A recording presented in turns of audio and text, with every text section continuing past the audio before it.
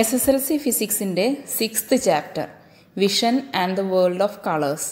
ആ ചാപ്റ്ററിലെ സെക്കൻഡ് പാർട്ടാണ് നമ്മൾ ഈ വീഡിയോയിലൂടെ പഠിക്കുന്നത്. ഡിസ്പേർഷൻ ഓഫ് ലൈറ്റ്, പ്രകാശത്തിൻ്റെ പ്രകീർണനം, അതിനെക്കുറിച്ചാണ് നമ്മൾ ഈ വീഡിയോയിലൂടെ പഠിക്കാൻ പോകുന്നത്.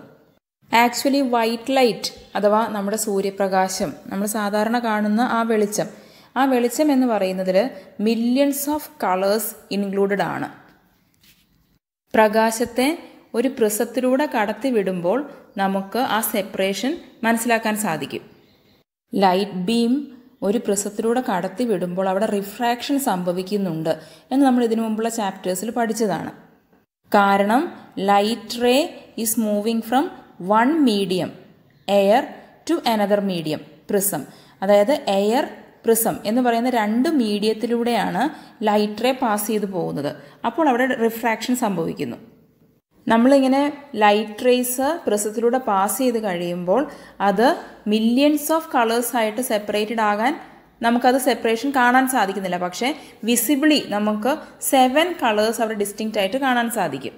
ആ colours violet, IndiGo, blue, green, yellow, orange, red. നമ്മൾ ചെറിയ ക്ലാസ്സുകളിലൊക്കെ തൊട്ട് വിബ്ജിയോർ എന്ന് പഠിച്ച ആ 7 കളേഴ്സ് നമുക്ക് ഇവിടെ കിട്ടുന്നുണ്ട്. ഇങ്ങനെ ഡിഫറെൻറ്റ് കളേഴ്സ് സെപ്പറേറ്റഡ് ആയിട്ട് വരാനുള്ള റീസൺ അവരുടെ വേവ് ലെങ്ത് ആണ്. ഡിഫറെൻറ്റ് കളേഴ്സിൻ്റെ വേവ് ലെങ്ത് ഡിഫറെൻ്റ് ആണ്. നമ്മുടെ ടെക്സ്റ്റ് ബുക്കിൽ ഇങ്ങനെ പേജ് നമ്പർ 138 ഇങ്ങനെ ഒരു ചാർട്ട് തന്നിട്ടുണ്ട്. ഈ ചാർട്ടിൽ നിന്നും വളരെ ക്ലിയർ ആയിട്ട് നമുക്ക് മനസ്സിലാക്കാം വേവ് ലെങ്ത്, ഈ 7 കളേഴ്സിൻ്റെ ഉള്ളിൽ വേവ് ലെങ്ത് ഏറ്റവും കുറഞ്ഞ ആൾ വയലറ്റും വേവ് ലെങ്ത് ഏറ്റവും കൂടിയ ആൾ റെഡും ആണ്. വേവ് ലെങ്ത് കുറഞ്ഞ ആൾക്ക് ഡീവിയേഷൻ കൂടുതലായിട്ട് സംഭവിക്കുന്നു. വേവ് ലെങ്ത് കുറഞ്ഞ കളർ വയലറ്റ് ആണ്. നമുക്ക് ഈ ഫിഗറിൽ ക്ലിയർ ആയിട്ട് മനസ്സിലാവും വയലറ്റ് ആണ് കൂടുതൽ ഡീവിയേറ്റ് ചെയ്ത് പോയിരിക്കുന്നത്. പ്രിസത്തിലോട്ട് വന്ന് വീഴുന്ന ലൈറ്റ് റേ നേരെ പോയിരുന്നെങ്കിൽ അതിൻ്റെ പാത്ത് എന്നാണ് അവിടെ ബ്ലാക്ക് കളറിൽ മാർക്ക് ചെയ്ത് കാണിച്ചിരിക്കുന്നത്. ആ പാത്തിൽ നിന്നും കൂടുതലായിട്ട് വ്യത്യാസപ്പെട്ടു പോകുന്ന ആളാരാണ്? വയലറ്റാണ്. കൂടുതൽ അകന്നു പോകുന്നയാൾ വയലറ്റാണ്. അതുകൊണ്ടാണ് പറയുന്നത് വയലറ്റാണ് കൂടുതൽ ഡീവിയേറ്റഡ് ആയിരിക്കുന്നത്. And at the same time വയലറ്റിനാണ് wave length കുറവ്.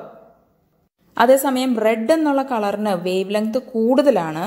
വേവ് ലെങ്ത് കൂടിയ ആൾക്ക് വളരെ കുറച്ച് ഡീവിയേഷനെ സംഭവിക്കുന്നുള്ളൂ. കണ്ടോ, ആ സ്ട്രെയിറ്റ് ലൈനിൽ നിന്നും വളരെ ചെറുതായിട്ട് മാത്രം റെഡ് മാറിയിട്ടുള്ളൂ. ഈ ഒരു പ്രതിഭാസത്തിന് അല്ലെങ്കിൽ ഫിനോമിനൻ എന്ന് പറയുന്ന പേരാണ് ഡിസ്പേർഷൻ. നമുക്ക് ടെക്സ്റ്റ് ബുക്കിൽ നിന്ന് തന്നിട്ടുള്ള ആ ഡെഫിനിഷൻസ് വായിക്കാം. Any light that is composed of more than 1 colour is A composite light. അപ്പോൾ കോമ്പോസിറ്റ് ലൈറ്റ് ആണ് നമ്മൾ ഈ സാധാരണ കാണുന്ന വെളിച്ചമെല്ലാം. അതിലെല്ലാം മില്യൺസ് ഓഫ് കളേഴ്സ് ഉണ്ട്. ഇനി dispersion is the phenomenon of splitting up of A composite light in to its constituent colours. അതിനുള്ളിലുള്ള എന്തൊക്കെ കളേഴ്സ് ഉണ്ട് അതിനെ സെപ്പറേറ്റ് ചെയ്തെടുക്കുന്ന ആ ഒരു ഫിനോമിനൺ ആണ് dispersion. The regular array of colours formed by dispersion is the visible spectrum. അതായത് നമ്മൾ ഈ രീതിയിൽ എക്സ്പെരിമെൻ്റ് ചെയ്യുമ്പോൾ നമുക്ക് ഈ കിട്ടുന്ന പാറ്റേൺ, ഈ പാറ്റേൺ ഓഫ് കളേഴ്സ്, ഇതിന് നമ്മൾ പറയുന്ന പേരാണ് സ്പെക്ട്രം. ഇനി നമുക്ക് ഡിസ്പേർഷൻ കാരണം പ്രകൃതിയിൽ കാണുന്ന ഒരു കാര്യത്തെക്കുറിച്ച് പഠിക്കാം. അതാണ് റെയിൻബോ. നമുക്ക് റെയിൻബോ കാണാൻ സാധിക്കുന്നത് ഈ മഴയ്ക്ക് തൊട്ട് മുൻപോ അല്ലെങ്കിൽ അതിന് തൊട്ട് ശേഷമോ നല്ല സൂര്യപ്രകാശം ഉണ്ടെങ്കിലാണ് നമുക്ക് മഴവില്ല് കാണാൻ സാധിക്കുക. റെയിൻബോ നമ്മൾ കാണുന്നത് കിഴക്കു ഭാഗത്താണെങ്കിൽ സണ്ണിൻ്റെ പൊസിഷൻ പടിഞ്ഞാറായിരിക്കും.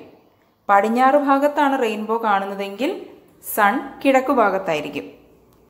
മഴയ്ക്ക് തൊട്ട് മുൻപ് അല്ലെങ്കിൽ മഴ കഴിഞ്ഞ ഉടനെ നമ്മുടെ അന്തരീക്ഷത്തിൽ അറ്റ്മോസ്ഫിയറിൽ വാട്ടർ ഡ്രോപ്ലെറ്റ്സ് ഉണ്ടാകും, വെള്ളത്തുള്ളികൾ. ഈ വെള്ളത്തുള്ളികളിലൂടെ സൂര്യപ്രകാശം കടന്നു പോകുമ്പോൾ അതിന് ഡിസ്പേർഷൻ സംഭവിക്കുന്നു. അതിൻ്റെ ഫലമായിട്ടാണ് നമുക്ക് മഴവില്ല് കാണാൻ സാധിക്കുന്നത്. ഈ ഫിഗറിൽ കാണിച്ചിരിക്കുന്നത് പോലെ വാട്ടർ ഡ്രോപ്ലെറ്റ്സ്, വെള്ളത്തുള്ളികളെ നമുക്ക് സ്ഫെറിക്കൽ ഷേപ്പായിട്ട് വിചാരിക്കാവുന്നതാണ്. ഗോളാകൃതിയിലാണ് വെള്ളത്തുള്ളികൾ എന്ന് ചിന്തിക്കാം. ഈ ഫിഗറിൽ ഹൈലൈറ്റ് ചെയ്ത് കാണിക്കുന്ന ആ 2 പോയിൻറ്റ്സിലും ആ 2 പോർഷനിലും സംഭവിക്കുന്നത് റിഫ്രാക്ഷനാണ്. പക്ഷേ ഈ ഒരു പോർഷനിൽ സംഭവിക്കുന്നത് ടോട്ടൽ ഇൻറ്റേർണൽ റിഫ്ലക്ഷനാണ്. അങ്ങനെ റിഫ്രാക്ഷൻ്റെയും ടോട്ടൽ ഇൻറ്റേർണൽ റിഫ്ലക്ഷൻ്റെയും ഇഫക്ട്സ് നമുക്ക് ഈ റെയിൻബോയിൽ വരുന്നുണ്ട്.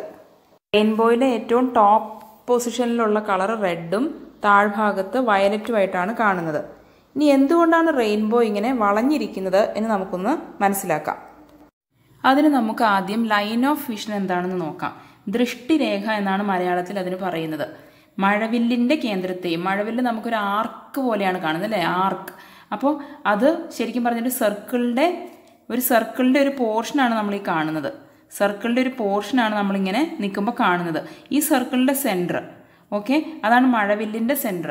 മഴവില്ലിൻ്റെ കേന്ദ്രത്തെയും നിരീക്ഷകനെയും തമ്മിൽ യോജിപ്പിക്കുന്ന രേഖയാണ് ദൃഷ്ടിരേഖ. ഇപ്പോൾ ഇവിടെയാണ് നോക്കുന്നയാൾ നിൽക്കുന്നതെന്ന് വിചാരിച്ചോ. ഈ മഴവില്ല് ഇവിടുന്ന് നോക്കുകയാണ്. ഇയാളെയും അതുപോലെ ഈ സെൻറ്റർ ഓഫ് ദിസ് ആർക്ക് അല്ലെ, ഈ ആർക്കിൻ്റെ സെൻറ്റർ, ഈ മഴവില്ലെന്ന് പറയുന്നത് ഒരു ആർക്കാണെന്ന് വിചാരിക്കുക. ഈ ആർക്കിൻ്റെ ഒരു സെൻറ്റർ ഉണ്ട്. ആ സെൻറ്ററിനെയും തമ്മിൽ ജോയിൻ ചെയ്ത് വരയ്ക്കുന്ന ലൈൻ, അതിനാണ് ദൃഷ്ടിരേഖ അല്ലെങ്കിൽ ലൈൻ ഓഫ് വിഷൻ എന്ന് പറയുന്നത്. ഇനി ശ്രദ്ധിക്കേണ്ട വേറൊരു കാര്യം ഇവിടെ പറഞ്ഞിട്ടുണ്ട്. ജലകണികകളിൽ നിന്നും പുറത്തു വരുന്ന ഓരോ വർണ്ണരശ്മിയും ദൃഷ്ടിരേഖയുമായി 40.8 ഡിഗ്രി മുതൽ 42.7 ഡിഗ്രി വരെ നിശ്ചിത കോൺ ഉണ്ടാക്കുന്നു. നമ്മൾ റഫായിട്ട് പറയും, നമുക്ക് ഈ ഒരു ലൈൻ ഓഫ് സൈറ്റുമായിട്ട് 42 ഡിഗ്രി ആംഗിളിൽ, ഇങ്ങനെ 42 ഡിഗ്രി ആംഗിളിലാണ് ഈ കളേഴ്സ് ഉള്ള ആ ലൈറ്റ് റേസ് വന്ന് വീഴുന്നത്. ഓക്കെ, അതായത് ജലകണികകളിൽ നിന്നും പുറത്തു വരുന്ന ഓരോ വർണ്ണരശ്മിയും കളേർഡ് ലൈറ്റ് റേസ് ഇങ്ങനെ വരുന്നുണ്ട്. ആ ലൈറ്റ് റേസ് വന്ന് നമ്മുടെ കണ്ണിലോട്ട് വീഴുന്നത് ഈ ഒരു ആംഗിൾ 42 ഡിഗ്രി ആവുന്നത് പോലെയാണ്. ഇത് 40.8 തൊട്ട് 42.7 വരെയാണ് ആ ഡീവിയേഷൻ. ഇതിൽ പറയുന്നുണ്ട് ചുമപ്പ് ഏറ്റവും കൂടുതൽ കോണളവ് 42.7. ഈ 42.7 എന്ന് പറയുന്നതാണല്ലോ ഏറ്റവും കൂടിയ ലെവല്. അത് കിട്ടുന്നത് ആർക്കാണ്? ചുവപ്പാണ്. കണ്ടോ, ചുവപ്പിനാണ് 42.7 ഡിഗ്രി. മറ്റേ ആൾക്കോ, ഏറ്റവും താഴെ നിൽക്കുന്ന ആൾക്ക് 40.8 ഡിഗ്രി വയലറ്റിന്. അതായത് ഇവിടെ ഈ ഫിഗറിൽ ഇതാണ് മഴവില്ലിൻ്റെ സെൻറ്റർ എന്ന് വിചാരിച്ചോ. സെൻറ്റർ ഓഫ് ദി റെയിൻബോ ഇവിടെയാണെന്ന് വിചാരിച്ചോ. ഇവിടെയാണ് നിൽക്കുന്ന ആൾ. ഇത് കണ്ടോ, ഈ ഒരു ആംഗിള് ഡിഫറൻസ്, ഒന്ന് ഏറ്റവും ചെറിയ ആംഗിൾ ഇവിടെ കാണിച്ചിരിക്കുന്ന ഈ ഒരു ലൈൻ എന്ന് പറയുന്നത്, ഈ ഒരു ആംഗിൾ എന്ന് പറയുന്നത് 40.8 ആണെന്ന് വിചാരിക്കുക. അതുപോലെ മറ്റേ ആംഗിൾ 42 ഈ വലിയ ആംഗിൾ 42.8 ഡിഗ്രി ആണെന്ന് വിചാരിച്ചു. ഈ ഇത്രയും 42.8 ഡിഗ്രിയിൽ വരുന്ന ആളാരാണ്? റെഡാണ്. അതായത് മോൾ ഭാഗത്ത് വരുന്നത് റെഡ് ആയിരിക്കും. 40.8 ഡിഗ്രിയിൽ വരുന്ന ആളാരാണ്? വയലറ്റ് ആണ്. അപ്പോൾ താഴ്ഭാഗത്ത് വരുന്ന ആൾ വയലറ്റ് ആയിരിക്കും. അങ്ങനെയാണ് ആ കളേഴ്സ് വരുന്നത്. ഞാനിവിടെ ഇപ്പോൾ റഫായിട്ടൊരു കോൺ ഉണ്ടാക്കിയിട്ടുണ്ട്. എന്തിനാന്ന് വെച്ചാൽ ഈ കോണിൻ്റെ പ്രത്യേകത എന്താ? ഇതിൻ്റെ ആക്സിസ് എന്ന് പറഞ്ഞാൽ നടുഭാഗത്ത് ഇങ്ങനെ നമ്മളൊരു പെൻസിൽ വെച്ച് ഇത് ആക്സിസ് ആയിട്ട് എടുക്കാം. ഈ ആക്സിസും ഇതിൻ്റെ സൈഡും തമ്മിൽ എന്താ ബന്ധം? ഒരേ ആംഗിൾ ആയിരിക്കും അല്ലേ? ഈ ആക്സിസും ഇതിൻ്റെ സൈഡും തമ്മിലുള്ള ആംഗിൾ എന്ന് പറയുന്നത് സെയിം ആയിരിക്കും എല്ലാ ഭാഗത്തും അല്ലേ? ഒരേ ആംഗിളിലാണ് പോകുന്നത്. ഇനി നമുക്ക് മഴവില്ല് എന്തുകൊണ്ടാണ് വളഞ്ഞിരിക്കുന്നതെന്ന് ആലോചിക്കാം. മഴവില്ല് നോക്കിക്കൊണ്ടിരിക്കുന്ന ആൾ ഇതാണെന്ന് വിചാരിച്ചു. ഈ മനുഷ്യൻ നോക്കിക്കൊണ്ടിരിക്കുന്നത് ശരിക്കും പറഞ്ഞാൽ ഈ ഒരു ആംഗിളിലാണ് അയാൾ കാണുകയുള്ളൂ. അതായത് കളേർഡ് ലൈറ്റ് റേസ് വരുന്നത് എപ്പോഴും 42 ഡിഗ്രിയിൽ ആയിരിക്കണം. ആ ആംഗിളിലാണ് ലൈറ്റ് റേസ് വന്ന് കണ്ണിൽ വീഴുമ്പോഴാണ് നമ്മൾ മഴവില്ല് കാണുന്നത്. അപ്പോൾ ഈ ഒരു ആംഗിൾ മെഷർമെൻ്റ് ഉള്ളത് കൊണ്ടാണ് ശരിക്കും പറഞ്ഞാൽ ഇങ്ങനൊരു വളവ് ആ മഴവില്ലിന് വരുന്നത്. ഞാനിപ്പോൾ ഇവിടെ കാണിച്ചു തരാൻ വേണ്ടി ചെറിയൊരു കോൺ ഉണ്ടാക്കിയെന്നേ ഉള്ളൂ. ശരിക്കും പറഞ്ഞാൽ അത് വലിയ കോണായിരിക്കും. അതായത് വലിയ ആംഗിളിലാണല്ലോ, 42 ഡിഗ്രിയിലാണ് വരുന്നത്. അപ്പോൾ കണ്ടോ, ഇവിടെ നിന്ന് നോക്കുന്ന ഒരാൾക്ക് ഇത് എങ്ങനെയാണ് കാണുന്നത്? ഇത് വളഞ്ഞേ കാണുകയുള്ളൂ. അങ്ങനെയാണ് ഇത് വളഞ്ഞ് മഴവില്ല് കാണപ്പെടുന്നത്. ഇനി നമുക്ക് ടെക്സ്റ്റ് ബുക്കിൽ തന്നിട്ടുള്ള ഡെഫിനിഷൻസ് ഒന്ന് വായിക്കാം. Sunlight when it passes through water droplets undergoes refraction and internal reflection.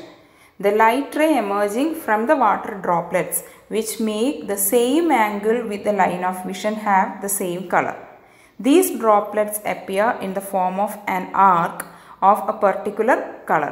Thus, there is red color at the upper edge and violet color at the lower edge. All the other colors are seen in between depending on their wavelengths. ഓരോ കളറിൽ നിന്നും വരുന്ന light rays വരുന്ന ആംഗിളിൻ്റെ difference കൊണ്ടാണ് അവർ different layer ആയിട്ട് കാണുന്നത്. അതുപോലെ ഈ ഒരു ആംഗിൾ എന്നുള്ള ആ ഒരു കൺസെപ്റ്റ് ഉള്ളത് കൊണ്ടും കൂടിയാണ് മഴവില്ല് ഇങ്ങനെ ആർക്ക് ഷേപ്പിൽ നിൽക്കുന്നത്. ഇനി നമുക്ക് റെയിൻബോയെക്കുറിച്ച് മറ്റ് 3 പോയിൻറ്റ്സും കൂടി നോക്കാം. റെയിൻബോ ബിഗ്ഗർ ആയിട്ട് കാണുന്നത് എപ്പോഴാണെന്ന് വെച്ചാൽ when the position of sun is near the horizon. സൂര്യൻ ചക്രവാളത്തോട് അടുത്ത് നിൽക്കുമ്പോഴാണ് വലിയ മഴവില്ല് കാണാൻ സാധിക്കുന്നത്. ഇനി നേരെ തിരിച്ച് സൂര്യൻ ഒരുപാട് ഉയരത്തിലാണ്, ഹൊറൈസണിൽ നിന്നും ഒരുപാട് ഉയരത്തിലാണെന്നുണ്ടെങ്കിൽ റെയിൻബോ അപ്രത്യക്ഷമാകും. മറ്റൊരു ഇമ്പോർട്ടൻറ്റ് പോയിന്റ് എന്താണെന്ന് വെച്ചാൽ the real shape of rainbow എന്ന് പറയുന്നത് സർക്കുലറാണ്. സർക്കിൾ ഷേപ്പിലാണ് റെയിൻബോ ഇരിക്കുന്നത്. പക്ഷേ നമുക്കതിൻ്റെ ഒരു ആർക്ക് മാത്രമേ നമ്മൾ കാണുന്നുള്ളൂ. പക്ഷേ എയ്റോപ്ലെയിനിലൂടെ പോകുന്ന ഒരാൾക്ക് റെയിൻബോ കാണാൻ സാധിച്ചാൽ അവർക്ക് അത് സർക്കിൾ ഷേപ്പിൽ കാണാൻ സാധിക്കും. ഇനി നമുക്ക് പഠിക്കാനുള്ളത് പ്രൈമറി കളേഴ്സും സെക്കൻഡറി കളേഴ്സിനെ കുറിച്ചാണ്. RGB റെഡ്, ഗ്രീൻ, ബ്ലൂ ഈ 3 കളേഴ്സിന് പറയുന്നതാണ് പ്രൈമറി കളേഴ്സ്. കാരണം മറ്റ് കളേഴ്സ് കൊണ്ടൊന്നും നമുക്ക് ഈ 3 കളേഴ്സ് ഉണ്ടാക്കാൻ പറ്റില്ല. പക്ഷേ റെഡ്, ഗ്രീൻ, ബ്ലൂ ഈ 3 കളേഴ്സിൻ്റെ കോമ്പിനേഷൻസ് വെച്ച് നമുക്ക് മറ്റ് കളേഴ്സ് ഡെവലപ്പ് ചെയ്തെടുക്കാനും പറ്റും. ഇവിടെ 3 എക്സാമ്പിൾസ് കൊടുത്തിട്ടുള്ളത് കാണാൻ പറ്റും. യെല്ലോ, സിയാൻ, മജന്ത ഈ 3 കളേഴ്സും സെക്കൻഡറി കളേഴ്സാണ്. കാരണം എന്താണ്, അവരെ നമുക്ക് പ്രൈമറി കളേഴ്സിൻ്റെ കോമ്പിനേഷൻ കൊണ്ട് ഉണ്ടാക്കിയെടുക്കാൻ സാധിക്കും. ഇവിടെ ഗ്രീൻ, റെഡ് ഇത് രണ്ടും ജോയിൻ ചെയ്യുമ്പോൾ യെല്ലോ കിട്ടുന്നു. ഗ്രീൻ, ബ്ലൂ ജോയിൻ ചെയ്യുമ്പോൾ സിയാൻ കിട്ടുന്നു. ബ്ലൂവും റെഡും ജോയിൻ ചെയ്യുമ്പോൾ മജന്ത കിട്ടുന്നു. ഇനി നമുക്ക് റീകോമ്പിനേഷൻ ഓഫ് കളേഴ്സ് എന്താണെന്ന് നോക്കാം. നമ്മൾ ഫസ്റ്റ് പാർട്ട് ഈ വീഡിയോയുടെ ആദ്യം പഠിച്ചായിരുന്നു. അതായത് ഒരു പ്രിസത്തിലൂടെ വൈറ്റ് ലൈറ്റ് കടന്നു പോകുമ്പോൾ അത് ഡിഫറെൻറ്റ് കളേഴ്സായിട്ട് സെപ്പറേറ്റഡ് ആകുന്നു. ഈ സെപ്പറേറ്റഡ് ആയിട്ടുള്ള ലൈറ്റ് റേസിനെ തന്നെ നമ്മൾ ജസ്റ്റ് അപ്പുറത്ത് ഒരു പ്രിസം തല തിരിച്ചു വെച്ചു. കണ്ടോ, ഒരു പ്രിസം തല തിരിച്ചു വെച്ച് അതിലൂടെ കടത്തി വിട്ടാൽ നമുക്ക് ഫൈനലി നമുക്ക് ആ വൈറ്റ് ലൈറ്റ് തന്നെയാണ് കിട്ടുക. ഇതിൽ നിന്ന് നമ്മൾ മനസ്സിലാക്കേണ്ട ഒരു കാര്യമുണ്ട്. ഡിഫറെൻറ്റ് കളേഴ്സ് വൈറ്റ് ലൈറ്റിനെ സെപ്പറേറ്റ് ചെയ്തെടുത്ത് കിട്ടിയ കളേഴ്സ് എല്ലാം വീണ്ടും കമ്പൈൻ ചെയ്താൽ നമുക്ക് വൈറ്റ് ലൈറ്റ് തന്നെയാണ് കിട്ടുന്നത്. ന്യൂട്ടൺസ് കളർ ഡിസ്കിൽ ഇതാണ് സംഭവിക്കുന്നത്. എല്ലാ കളേഴ്സിൻ്റെയും കോമ്പിനേഷൻ വരുമ്പോൾ നമുക്കത് ഇഫക്റ്റീവ്ലി വൈറ്റ് കളറായിട്ട് തന്നെ ഫീൽ ചെയ്യുന്നു. ഇവിടെ മറ്റൊരു പ്രധാനപ്പെട്ട പോയിൻറ്റും കൂടിയുണ്ട്. അതാണ് പെർസിസ്റ്റൻസ് ഓഫ് വിഷൻ. അതായത് നമ്മൾ കണ്ടുകൊണ്ടിരിക്കുന്ന ഒരു വസ്തു അതിനെ അവിടുന്ന് ആ സ്ഥാനത്തുനിന്ന് മാറ്റിയാൽ പോലും, അല്ലെങ്കിൽ നമ്മുടെ ദൃഷ്ടിയിൽ നിന്ന് അത് മാഞ്ഞു പോയാൽ പോലും 0.0625 സെക്കൻഡ്സ്, മറ്റൊരു തരത്തിൽ പറഞ്ഞാൽ 1/16th ഓഫ് എ സെക്കൻഡ്, ആ ഒരു വിഷൻ നമ്മുടെ കണ്ണിൽ പെർസിസ്റ്റ് ചെയ്തിരിക്കും. അതിനാണ് പെർസിസ്റ്റൻസ് ഓഫ് വിഷൻ എന്ന് പറയുന്നത്. അതുകൊണ്ടാണ് ന്യൂട്ടൺസ് കളർ ഡിസ്ക് നമ്മൾ നല്ല സ്പീഡിൽ കറക്കി കഴിയുമ്പോൾ അത് വൈറ്റ് ഡിസ്ക് ആയിട്ട് നമുക്ക് തോന്നുന്നത്. The disk appears white since all the rays of light from the 7 colors reach the retina of the eye within 0.0625 seconds. The disk appeared white due to persistence of vision. വീക്ഷണ സ്ഥിരത അല്ലെങ്കിൽ persistence of vision, അതിന് മറ്റ് 2 examples ആണ് ഇവിടെ പറഞ്ഞിരിക്കുന്നത്. ഒരു torch കത്തിച്ച് പിടിച്ച് കറക്കിയാൽ നമുക്ക് ഒരു ലൈറ്റിൻ്റെ ബീം ഇങ്ങനെ സർക്കിളിൽ നിൽക്കുന്നതായിട്ട് ഫീൽ ചെയ്യാം. അതുപോലെ ഒരു ഫാളിംഗ് റെയിൻ ഡ്രോപ്പ് നമ്മൾ പെട്ടെന്ന് നോക്കുമ്പോൾ, താഴേക്ക് വീഴുന്ന മഴത്തുള്ളി പെട്ടെന്ന് നോക്കുമ്പോൾ അത് ഒരു ഗ്ലാസ് റോഡായിട്ട് കാണപ്പെടാം. ഇതിനെല്ലാം കാരണം പെർസിസ്റ്റൻസ് ഓഫ് വിഷനാണ്. ഇതോടെ ഈ ചാപ്റ്ററിലെ സെക്കൻഡ് പാർട്ട് അവസാനിച്ചു. ഇനി തേർഡ് പാർട്ടുമായിട്ട് അടുത്ത വീഡിയോ ഇടുന്നതായിരിക്കും. താങ്ക്